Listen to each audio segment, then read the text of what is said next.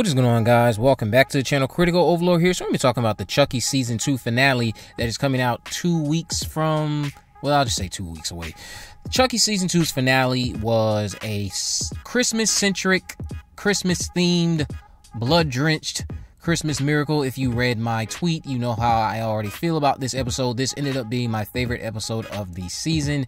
It concludes several different things that have been getting set up very early on in the first half of the season, also while addressing some things that might be confusing from the first season related to some stuff between Dr. Mixter and Chucky. So Chucky Season 2's finale features the return of some characters you haven't seen since the very first episode of this season. Yes, again, it's Christmas themed, and I'll say if you liked what you saw in Seed of Chucky on the set of Chucky Goes Psycho, when I know all of us upon the first time I've seen Seed of Chucky, you thought you thought Tiffany in the snow, the Santa Claus, you thought that was a part of the actual movie until we found out it was not. If you liked that, you're gonna get basically like a full adaptation of Chucky with snow around him, which is just so fun to watch. It's a very fun episode. Again, it ended up being my favorite episode of the season, but I cannot ignore that some of the writing really was nonsensical at certain points. Some of it is a little bit baffling. It's like, okay, let's tighten up on the writing. Certain twists that occur, while shocking, just did not add up when considering previous setups earlier in the season. Although, if you guys can recall something I'm forgetting after you see this finale, then explain it to me. This is spoiler free, so a lot of this stuff might be confusing because I'm not trying to spoil anything related to the episode. So there is one twist, though, included that I thought was pretty well executed related to a character that we've known since season 1 that I'm sure is going to shock several different viewers. Exposition dumping will occur at the start of the episode to explain Mixter's ties to Chucky, Charles a little further, and usually I'm against this depending on how the story is unfolding, but this adds context to the events of season 1 as well as season 2. Now, there is something that, again, goes on that really kind of just left me confused as to why Dr. Mixter was doing certain things, but I might be forgetting certain occurrences, and it's not necessarily it doesn't make sense as much as I might be forgetting. That's why I hope those of you who, when you watch the finale, you can fill me in on certain stuff, and I'll probably get more specific after this episode actually airs on television, of course. Now, Lexy is still on her road to recovery in this episode with Devon and Jake by her side. They are home for the holidays. You do get a time jump in this episode. It's jumping to the Christmas season, and it seems she's come to terms with more than just a killer doll being the source of her trauma. Her arc this season has been the most compelling out of the three, and Olivia continues to just outshine her two co-stars, who still have an interesting dynamic between them, that of course being Jake and Devon. It just never is that gripping like what Lexy is dealing with. Her addiction and what she's going through is a lot more compelling than relationship drama, where you have two boys or anybody who are like just bickering with each other over the fact they're just not seeing eye to eye in their relationship. I'm not really invested in that bond. They do have great chemistry, that being Zachary and Bjorvin, but I just found Lexy's material to be much more compelling. Devon and Jake will make you upset and happy in this episode all at the same time if you are invested in their relationship. Zachary, I would say, really has improved this season overall with his delivery, facial expressions. So for those of you who couldn't stand parts of his season 1 performance, he rounds out this season with another example of just how talented he is. Jennifer Tilly has been killing it as Tiffany this season, and she got, of course, her breakout, I would say, moment in terms of some of her best work is Tiffany in episode 4.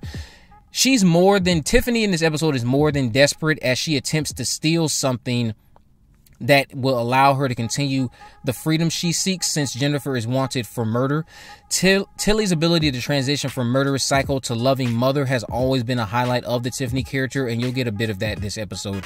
It makes the character more compelling. Now, while she's trying to achieve her goal, she's also trying to be the mother Glenn and Glenda so desperately need, especially after a certain event that occurs in episode 7. Glenn and Glenda utilized in this episode might be my favorite usage of them because of the big surprise that it leads to. There is a big surprise in this episode related to these characters. Again, I'm not going to spoil it, but those of you who have been asking for a certain thing, it is coming. and it was so good to experience that for the first time in so long. That's all I will say about that. Glenn and Glenda are used as a source of nostalgia mostly this episode, and again, that's really all I want to go into, because you'll be happy with how they're used. Some of you, a lot of you will be happy with how they're used. This episode makes it clear that they are stronger together than separately. And what I'm talking about, that surprise, it's related to a noise. I'll just say it's a certain noise that you all love to hear. As for the kills this episode, 2 will stand out, and both involve a chainsaw that leads to over-the-top gore on a night where everyone should be waiting for Santa to arrive. Someone arrives down the chimney to eat the milk and cookies, but it's Chucky Claus, not Santa Claus. The animatronics this season have always been great, and you get more instances of just some great animatronics with Chucky this time around. Always prefer the practical effects over the CGI.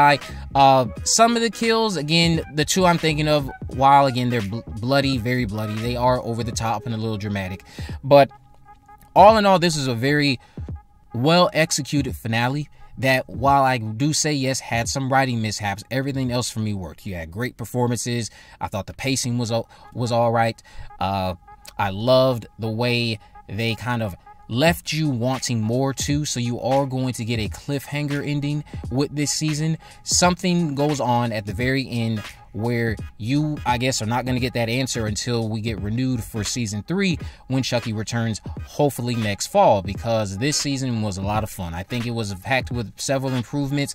I'm not saying that the writing wasn't a little messy at times, but I think comparing it to the first season with all the other things that were kind of holding back that first season, when you see these improvements in this one, I would still put season 2 over season 1. I really would. I enjoyed it. I enjoyed the finale. Seeing Chucky and Snow again was a breath of fresh air. I enjoyed Tiffany's arc in this episode. I enjoyed the material with Glenn and Glenda. I thought all of the arcs for the characters were well written. Some were just more compelling than others. The most compelling were definitely Tiffany, Glenn, Glenda, what's going on with Chucky, and then Lexy herself. I'm sorry, Devon and Jake, they just were not, they're at the bottom of the totem pole in terms of how everyone else has so much more interesting material to work with. That's just me. Many of you I know are invested in that relationship. I'm personally not. If they break up, I couldn't care less. I'm not saying they should break up. I just couldn't care less. But you guys can let me know what you think about this down in the comment section below. Are you excited for Chucky season 2? There are the season 2 finale. There are again several surprises in this episode that I hope many of you enjoy. The Christmas theme backdrop, I wasn't even aware they were doing a Christmas theme episode, so when I turned it on, I was just shocked to see that this was mostly a Christmas-centric episode. Let me know what you think about it all down in the comment section below. If you haven't already, of course, make sure you subscribe, turn on post notifications so you can never miss a video. In the description, I will have links to my social media accounts. I'm on Facebook, Twitter, and Instagram.